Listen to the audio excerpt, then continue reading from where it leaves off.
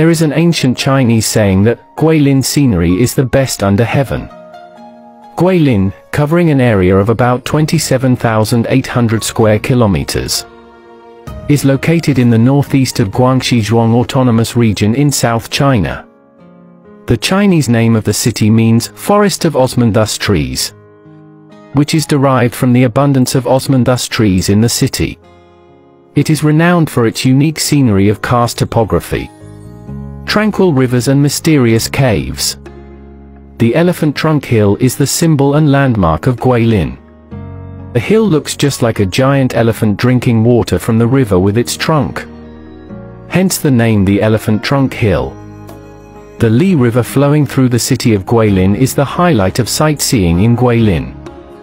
Tourists can go on the Li River cruise from Guilin to Yangshuo to enjoy the breathtaking scenery along the river. Tourists can also enjoy a large-scale landscape performance by the Li River, named Impression of Liu Sanjie.